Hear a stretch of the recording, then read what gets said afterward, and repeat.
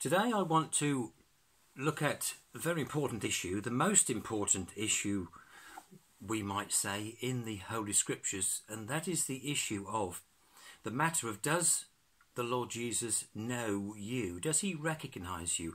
Does he have a relationship with you? And I want us to consider, to begin with, if we are on a train. Let me hold this up for you.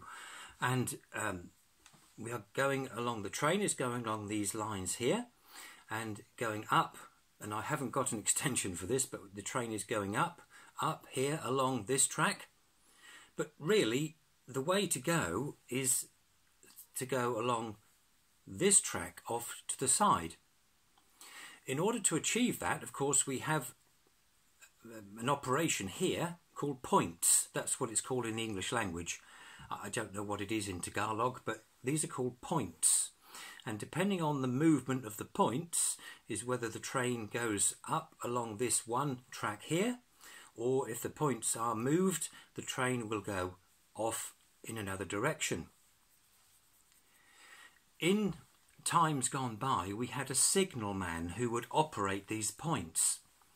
I think it's done all electronically now, automatically, but a signalman would operate the signals for the train driver to slow down or stop or to proceed, and the signalman would also operate the points, which is this device here, so that when the train approached the split, the division, the train would either continue going straight, or if the signalman changed the points, the train would go off in the other direction, onto the other line.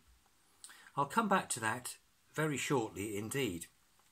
I want to read from Matthew, the Gospel of Matthew to begin with, chapter 7, verses 21, 22 and 23. Just 3 verses. Matthew chapter 7, verses 21, 22, 23. And this is part of what is commonly called the Sermon on the Mount, the teaching of the Lord Jesus. And he says in verse 21, chapter 7, "Not everyone who says to me, 'Lord, Lord,' shall enter the kingdom of heaven, but he who does the will of my Father in heaven. Many will say to me in that day, 'Lord, Lord, have we not prophesied in your name, cast out demons in your name, and done many wonders in your name?' And then I will declare to them, 'I never knew you. Depart from me, you who practice lawlessness.'" Very clear that at the appointed time, when each one of us comes to appear before the Lord Jesus, for many people, the Lord Jesus will say, "Who are you? I never knew you. Depart from me, go away." For many people, that will be the reality, and their destination will be, to use this visual aid here, their destination, they are going along the track to hell, to destruction, because when we are born, when we are conceived, actually, when we are conceived and then born, we are born on this particular track, which is going to hell and eventually the lake of fire. That is the track of our life. And if we continue on this same one track here, when we appear before the Lord Jesus, he will say, "Who are you? I never knew you. Depart from me." You see, because I'm calling this message the Divine Signalman. It's as if the Lord Jesus is the signalman who operates these points, and he is the only one who can divert your life from going on this one track to destruction, to hell and the lake of fire. He is the only one who can switch the points, change the points, to take your life onto another track, which is to be with him forever and ever. Heaven and eternal bliss in the new heaven and the new earth by going in this direction. Otherwise, he will say to you, as he will say to you, no matter what you have done in his name, he will say to you, I never knew you. Who are you? Depart from me.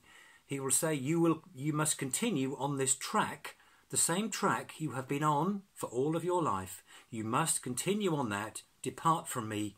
Go the other way. Does that sound harsh? Does that sound hard? Well, we must never criticize Almighty God. He knows. He knows what we need. And what we need is to be saved, rescued and delivered from this particular track, which is the devil's track. It's the devil's train that people are on. And we need, when we approach this points, we need to be diverted to go and be into the kingdom of God. It is as simple as that. So no, the Lord is not unfair. He's not unjust. He's not horrible. He wants people to come and be in this relationship with him. But the reality is, many people will continue on this track and go to hell. Some people will, at this point, juncture here, they will go to this track and to be with the Lord Jesus. The will of God. Let's have a look just in passing briefly with a couple of scriptures for me to prove to you that it is God's will that people come into a relationship with him. Because when he says here, Jesus in verse 23, I never knew you, it's like this. I know who your president is. I know who President Duterte is, but I don't know him. In the same way, the Lord Jesus knows everybody. He knows who they are, but he doesn't know them in the sense of having a relationship with them. And this is what it's all about, being in relationship, a loving relationship with God. Acts, the two scriptures I want to look at quickly, very quickly. Acts chapter 17, verse 30. Just the one verse.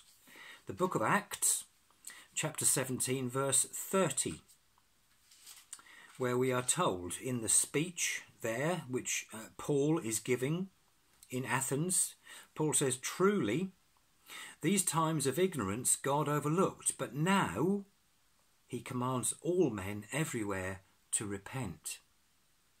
Repent. It's the vital element of the gospel message of salvation and entering into a relationship with the Father in heaven through the Lord Jesus is repent. And this is repeated in the other scripture I want to look at very briefly in 2 Peter chapter 3 and it's verse 9. 2 Peter chapter 3 verse 9, which says, the Lord is not slack concerning his promise, as some count slackness, but is long-suffering toward us, not willing that any should perish, but that all should come to repentance. All means everybody, of any nationality, wherever people live, including you who are listening to this message, watching this message. You are part of the all whom God wishes to come to repentance and therefore into a relationship with him. Once we are in that relationship with him, then as we come on this track here, the straight track that goes to hell and the lake of fire, as we approach the points, the Divine Signalman, the Lord Jesus, will change the points and we will then go off onto this track to be with him forever and ever. And he, as I have mentioned, I believe, he is the only one who can change the direction of your life. He is the only one who can change these points from you going to hell into coming into a relationship with the Father in heaven, which will be for eternity. Let's look at another very serious passage of Scripture. It's in Luke, the Gospel of Luke. chapter 13. Luke chapter 13, and I'm going to read from verses 22 to 30.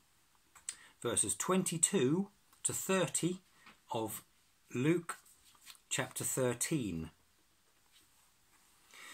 And he, that's Jesus of course, and he went through the cities and villages, teaching and journeying toward Jerusalem. Then one said to him, Lord, are there few who are saved? And he said to them, strive to enter through the narrow gate, for many, I say to you, will seek to enter and will not be able. When once the master of the house has risen up and shut the door, and you begin to stand outside and knock at the door, saying, Lord, Lord, open for us. And he will answer and say to you, I do not know you. Where are you from? Then you will begin to say, we ate and drank in your presence, and you taught in our streets. But he will say, I tell you, I do not know you. Where are you from? Depart from me, all you workers of iniquity. There will be weeping and gnashing of teeth when you see Abraham and Isaac and Jacob and all the prophets in the kingdom of God, and yourselves thrust out. They will come from the east and the west, from the north and the south, and sit down in the kingdom of God. And indeed there are last who will be first, and there are first who will be last. I don't know what to say really. Well, I do know what to say, but it's a picture which is so sad, because there are so many people who are on this track, the devil's track, may I call it, on the track to hell and the lake of fire, but they think they are going on this track to heaven. That's their belief or their hope. But when they arrive before the Divine Signalman, the Lord Jesus, he will say, who are you? I do not know you. Where are you from? Depart, go away. You continue on the track that you have chosen. Because there has been a time, there have been times when you have heard the message of salvation. You have heard, and yet you have rejected. It has been your choice to stay on this track, rather than me changing the points for you to come on this track. It's your choice, it's your decision. And it says here in verse 24, we have just read this, Luke 13 verse 24, strive to enter through the narrow gate. That doesn't mean we earn our salvation by doing things. No, not at all. Strive, in the Greek there, the verb is agonizomai. My pronunciation is not good. Agonizomai, which means, it sounds a bit like agony, but it's not physical agony. It's anguish. It's making a decision, being determined to want to be with the Lord God forever and ever, and putting your faith and trust in what the Lord Jesus did on the cross, following your repentance. We've looked at repentance already. So this is a definite decision that you make. Lord, I want to come into the kingdom of God. Lord, I want to be in a relationship with you. Lord, I'm desperate. I do not want to stay on this track to destruction. I want you, Almighty God, the Lord Jesus. I want you, and I need you to change the points so that I'm on the track to be with you. It's that important. It's that fundamental. It is that serious that you must strive. You must come to a decision and make that decision, saying, yes, Lord Jesus, I thank you. Because many, in verse 24, will seek to enter and will not be able. There will be many people who will be on this track to hell. They will want to go and change onto the right track, but the Lord Jesus, they will not be able to, because the Lord Jesus will say, I do not know you. The time to make a decision about following the Lord Jesus, accepting salvation, is now, today. if you have not yet made that decision, that agonizomai, that oh Lord, yes, I understand and I must do this today. Now is the time to make that decision. Because the master of the house, when this is the picture we are given here, in verse 25, once the master of the house has risen up and shut the door, and you begin to stand outside and knock at the door. I want, Lord, let me in. Open up. Lord, open up. Lord, open up. Lord, please change the points. Operate this device. Change the points. I want to change from this track onto this track. Lord Jesus, please. It's too late by then. It's too late. It's too late. I do not know you. Where are you from? Tragic, sad, terrible. And it's no good saying, let's look at verse 26 of Luke 13. It's no good saying, we ate and drank in your presence and you taught in our streets. It is no good saying to the Lord Jesus then, I went to church. Lord, I used to go to church every Sunday. I went to Christ our banner most weeks, or every week I went to Christ our banner. I do not know you. Where are you from? Will be the answer. It will be no good, useless saying to the Lord Jesus, Lord, I was a good person. I helped lots of people. I gave money to charity. Who are you? I do not know you. Where are you from? Depart from me. Continue on the track which you have chosen. You see, all these things which we hope, which people hope will give us salvation, which will take us from one track to another, they are useless, a waste of time.